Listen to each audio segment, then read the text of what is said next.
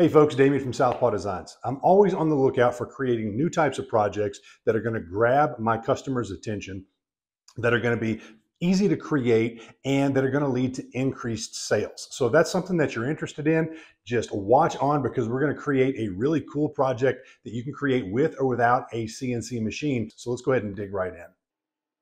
To begin with, you'll notice that this piece of walnut that I'm going to use is pretty warped. Instead of taking it to the jointer and planer, I'm just going to screw it down to my CNC and use a surfacing bit to give me a flat surface.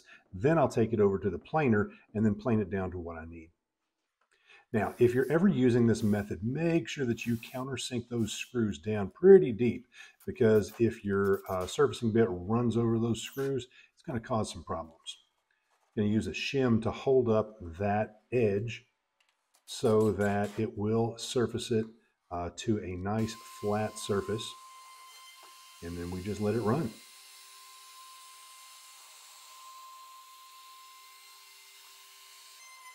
Now you'll notice right here I may need to adjust my feeds and speeds, because every time that surfacing bit stops in a corner, it's leaving a little burn mark. I can plane that off, and I will, but I want to eliminate that. From there, since I have one flat surface, I'll move over to my planer, and I'll just plane the other side to get it down to the thickness that I want. And we will now cut it down to size.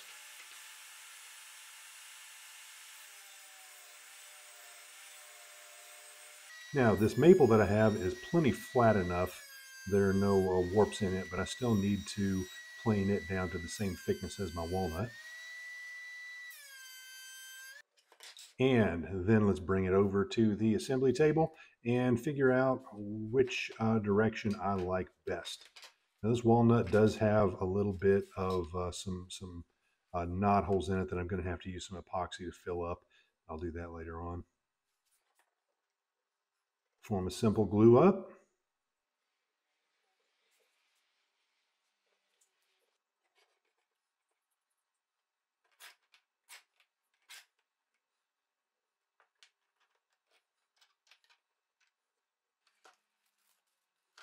And under my culls, I like to put a little bit of wax paper in case there's any glue that gets stuck to those culls. When I take them off, it's possible that some of the wood could actually stick to my board. And while you can break it off and sand it down, I prefer to not deal with that anyway.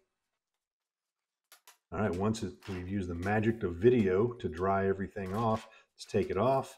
And that wax paper did a good job of keeping the glue from adhering the culls. And now we're going to take it over to our CNC and make our pocket. Now you're going to see that there is a big mistake that I make here. Best I can figure is I didn't tighten my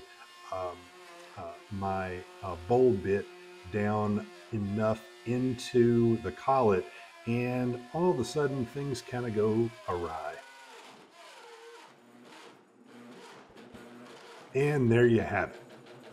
The bit slipped, it dropped, and ruined this piece of wood. That just sucks, but you live and learn. Thankfully, I didn't break the bit and I didn't damage the CNC, but this section of wood is pretty much useless. Instead of scrapping the entire piece, I'm going to take it back over to the table saw, and I'm going to cut that walnut off and try to reuse that.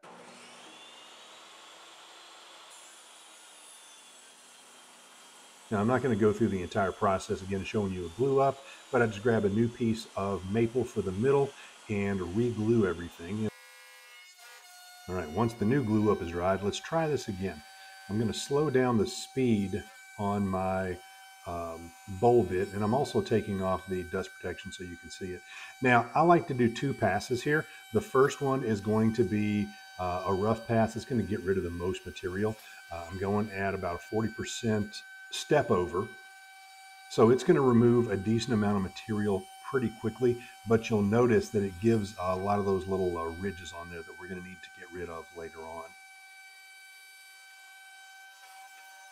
Okay, once we're finished, we're going to do the same thing again, except we're going to turn our step over down to about 10% So it's going to give a nice smooth finish, as you can see right there. It's going to get rid of all those ridges. And we can go a little bit faster because we're only going about an extra 0.01 inches. From there, switch over to a 1/4 inch bit. My downcut bit is pretty rough right now. I've got to order a new one, so I'm just using an upcut. No problem, I can just sand that off. And this is going to be the hole that the dowel is going to fit into. And then the final step of cutting this out is actually going to create the profile. I always like to do that profile last. So when the bowl is doing its cutting, it's going to have the maximum amount of hold. So there's very little chance of anything breaking loose. If you were to do your profile first, then you run into a higher likelihood of your workpiece breaking off. Also, right now, I'd like to take just a moment to ask you if you're getting anything useful out of this. Please hit that like button down there and leave a comment. Those metrics tell YouTube that this is valuable and encourages them to share it out to a broader base. And if you haven't already done so, please subscribe. I'm trying to build this channel, and those interactions really help out. So let's go ahead and get back to it. Then we'll start cutting our circles. And we're going to have several little rings that are going to go around the dowel, both to hold the trays in place, and then also with little separators to keep the trays from dropping down onto our charcuterie board. I'm going to make a total of 4 of them, 2 in walnut, and then I'm going to make 2 more in maple, but I won't show you that because you get the idea. And then we move to our last cutout, which are going to be our trays. Now this is simply a shape. You can customize this shape however you like, but you need to have a slot, or I'm sorry, a pocket for your bowls. And now I'm not going to try to do a pocket. I'm just doing an inner profile because to try to bore out that entire pocket would take forever. When it comes to the smaller hole, however, I would recommend that you actually use a pocket to get rid of everything. And you'll see why here in just a minute. There are 2 reasons for that. One, when I'm cutting out those interior profiles, there's such a small piece of wood that's left over that it tends to break off, and that could potentially damage your project. 2, because of the fact that I like to leave tabs in there, those tabs are stuck and they're a pain to get rid of in a hole that small. So I just recommend using the extra 2 or 3 minutes that it takes just to pocket out that small hole, so you don't have to go back in and get rid of all that and then risk having those small pieces break loose.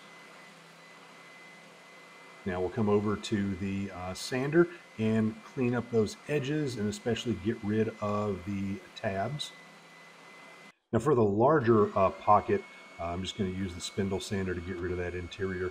This is what I was talking about. To try to do this on the small pocket that's going to fit over the dowel is just incredibly difficult to do.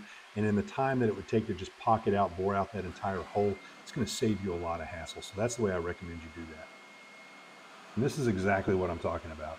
Trying to clean off the little bit of those tabs is such a pain, it's really not worth it. It would have been quicker just to pocket out that entire hole and then move on.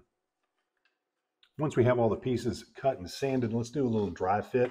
One thing I forgot to record is that bottom ring right there. I actually put a dowel into the larger dowel to hold that in place.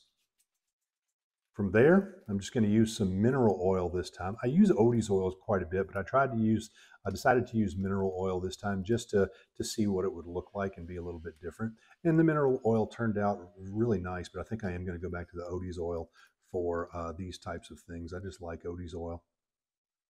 I'm not paid by Odie's at all. I just like it. Set everything out to dry. And then let's take some mineral oil to our board itself. Actually going to do 2 coats of this, and then let's move on to assembling everything together. We put each of our trays in, separated by one of our little walnut separators, and then we'll put the last ring on top.